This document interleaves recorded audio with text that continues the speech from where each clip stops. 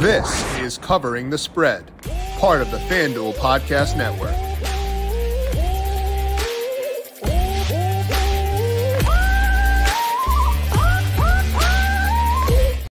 We have 9-game slates in both the NBA and the NHL for tonight's national TV games. NHL trade deadline just around the corner, so it is a fantastic time to bring on Tom Vecchio and pick his brain on NBA and NHL for tonight at FanDuel Sportsbook. This is Covering the Spread right here on the FanDuel Podcast Network and FanDuel Research. My name is Jim Saunas. I am a managing editor of digital media for FanDuel Research. Joined here, as mentioned, by Tom Vecchio. Check him out on Twitter at Tom_Vecchio1. Find his work over on the Daily ISO, our daily NBA betting and DFS podcast on the FanDuel Research podcast feed. Tom, happy Tuesday. How's it going?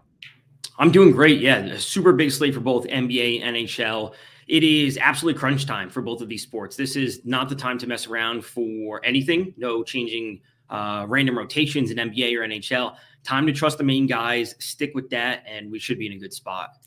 And it means a good product in front of us as well, which is always delightful too. Probably a bit less volatile in the prop market as well. So everyone wins, and we'll get to watch some fun sporting events across tonight. We'll talk to Tom to break down his favorite bets across the NBA and the NHL in just 1 second. But first, a reminder to make sure you're subscribed to Covering the Spread wherever you get your podcasts. Just search for Covering the Spread wherever you get your podcasts. If you like what you hear, leave us a 5-star rating on Apple Podcasts or Spotify. You can also find this show on the FanDuel YouTube page and on FanDuel TV Plus. Get buckets with your first bet on FanDuel, America's #1 sportsbook, because right now new customers get $150 in bonus bets with any winning $5 bet. That's $150 if your bet wins. Bet on all your favorite NBA players and teams with quick bets, live same-game parlays, exclusive props, and more. Just visit the FanDuel app and shoot your shot. FanDuel, official sportsbook partner of the NBA. Must be 21 plus and present in select states. First online real money wager only. $10 first deposit required. Bonus issued as non-withdrawable bonus bets that expire 7 days after receipt. See terms at sportsbook.fanduel.com. FanDuel is offering online sports wagering in Kansas under an agreement with Kansas Star Casino LLC. Gambling problem? Call 1-800-GAMBLER or visit FanDuel.com/RG in Colorado, Iowa, Michigan, New Jersey, Ohio, Pennsylvania, Illinois, Kentucky, Tennessee, Virginia, and Vermont. Call 1-800-NEXT-STEP or text NEXT STEP to 53342 in Arizona, 1-888-789-7777, or visit ccpg.org/chat in Connecticut, 1-800-9-WITH in Indiana, 1-800-522-4700. Visit ksgamblinghelp.com in Kansas, 1-877-770-STOP in Louisiana. Visit mdgamblinghelp.org in Maryland, 1-800-GAMBLER.net in West Virginia, 1-800-522-4700 in Wyoming. Hope is here. Visit gamblinghelplinema.org or call 800-327-5050 for 24/7 support in Massachusetts, or call 1-877-8-HOPE-NY or text OPEN-Y in New York.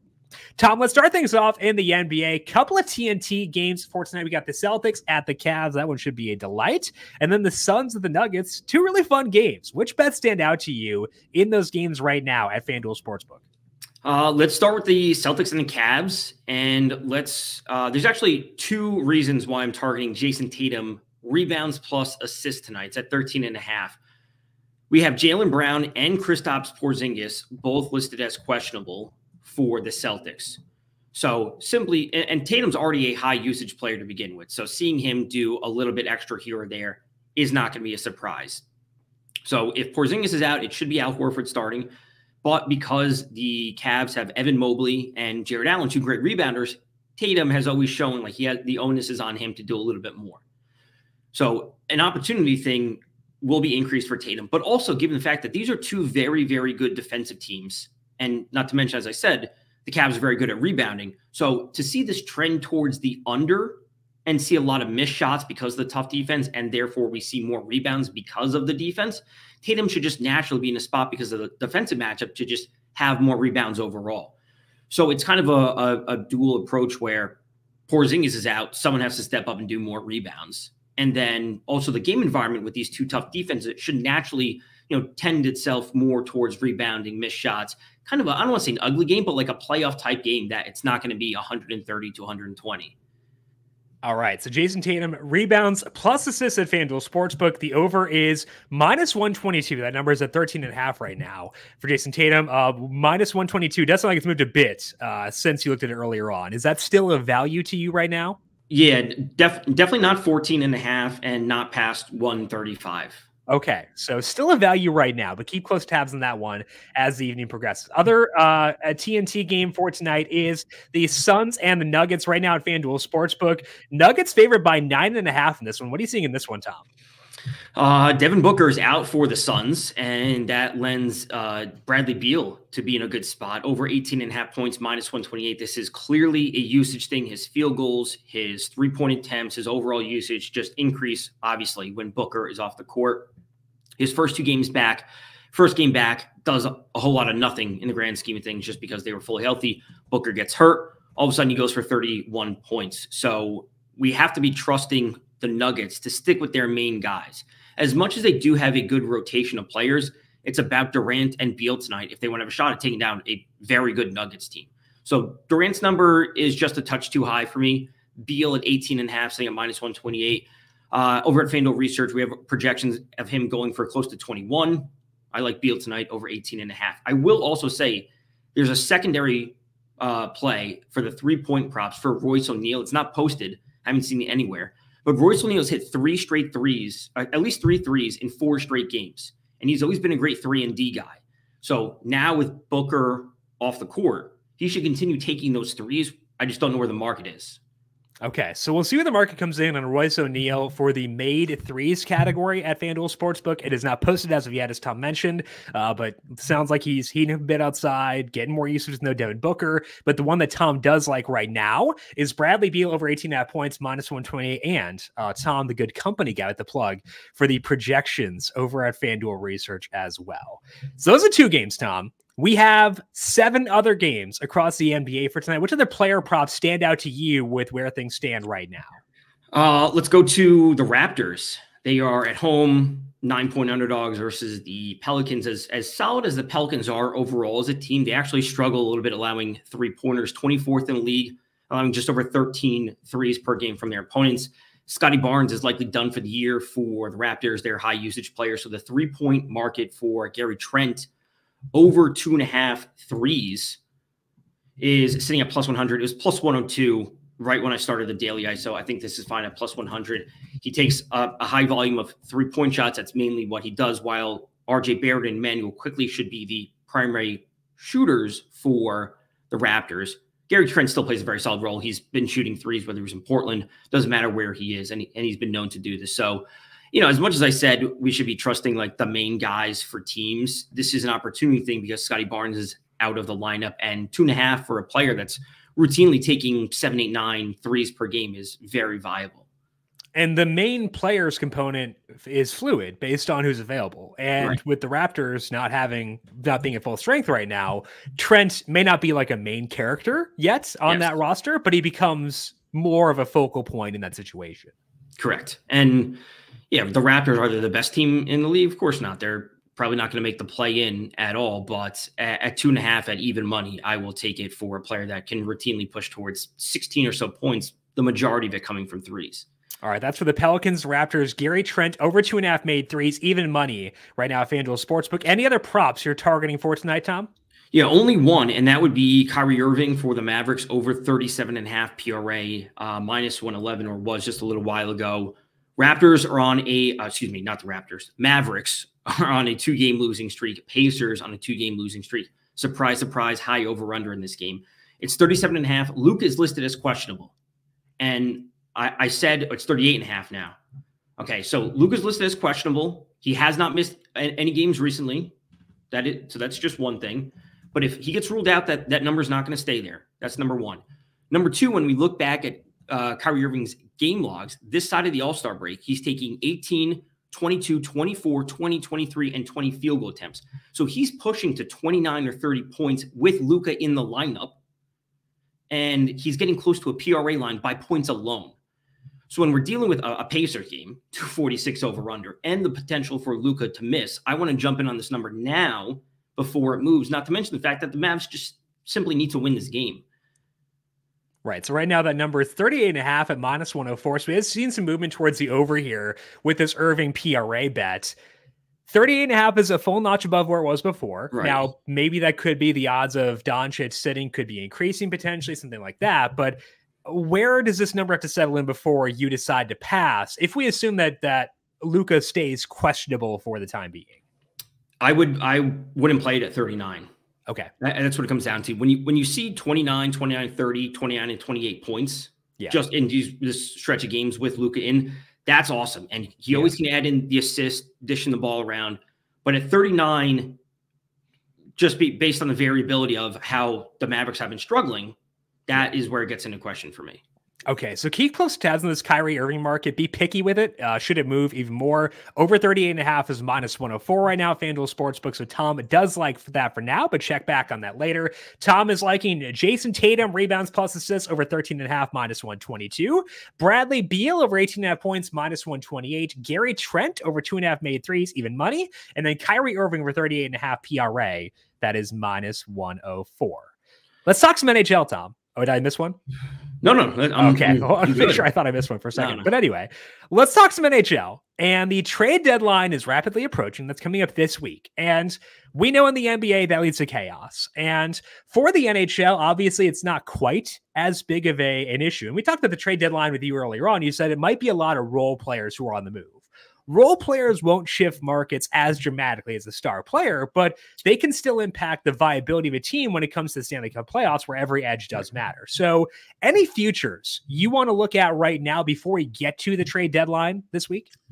Yeah, so if you bring up either the Stanley Cup odds or the Western Conference odds, I think how we approach a team like Vancouver is really interesting.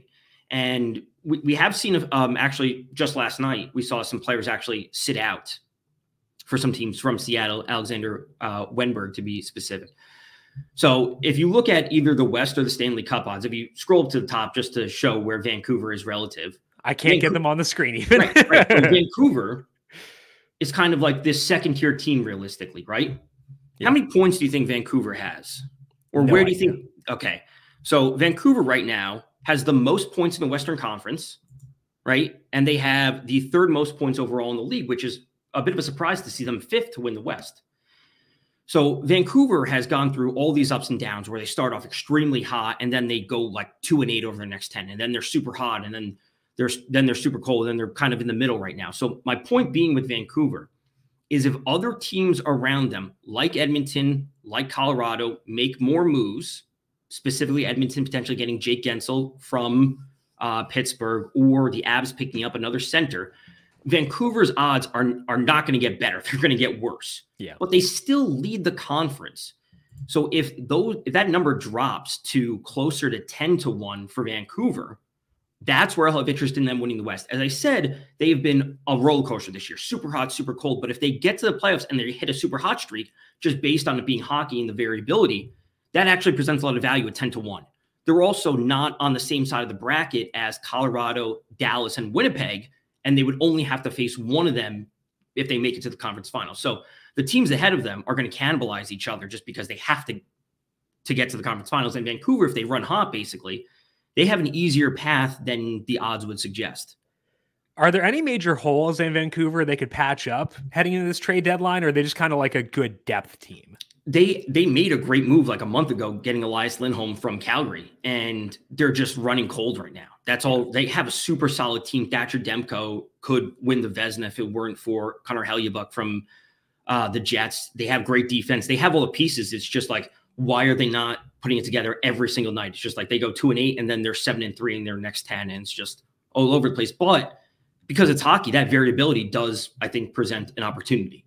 And which version of Vancouver do you think is more legitimate? The cold version we've seen recently, the hot, because they've had the hot streaks as well. Where do they actually settle in from like a true team strength? Because obviously, like, they're not sacrificing those points. Right. They get to keep the points they earn on the hot streaks regardless. Like those are baked in no matter what. But like, what do you think the true team strength of them is when it all boils down? Leading the conference, being the quote unquote best team in the conference, I don't think that's what it is. Sure. I would take, as I've talked about Dallas plenty of times, I would take Dallas and Colorado ahead of them. they would probably be tied for third alongside Edmonton. So they are a good team. Do they have that eliteness? Do they have the experience to win in the playoffs? Maybe not. But again, if they run hot, anything can happen in the playoffs.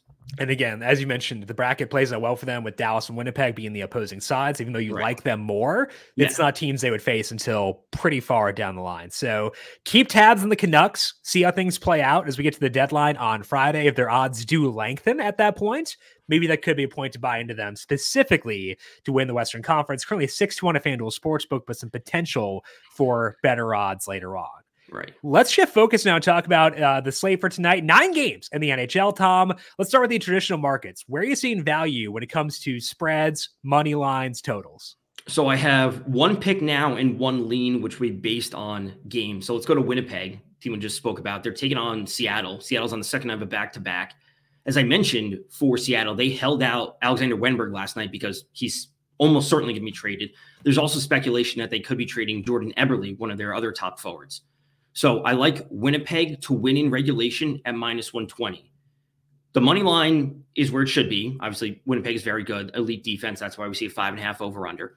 But if they already held out Wenberg last night and they choose to hold out Eberle, their team who's just a middle-of-the-road team to begin with, is just going to be that much weaker against a team that is just factually better. So at -120 to win in regulation is very fair for the Jets.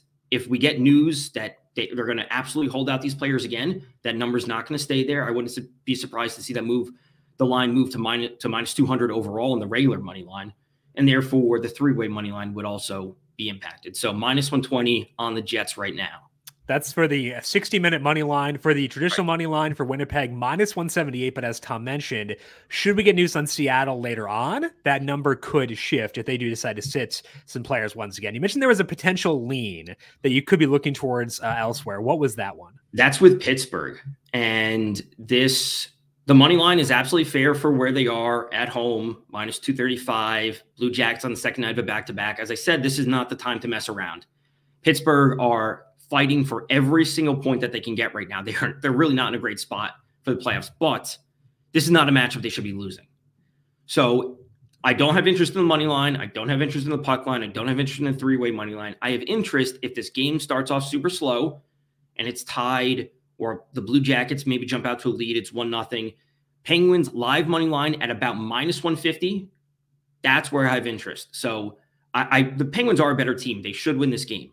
So if we can get a live line at 0-0 heading into the second and things are changing, whatever it might be, -150 or better.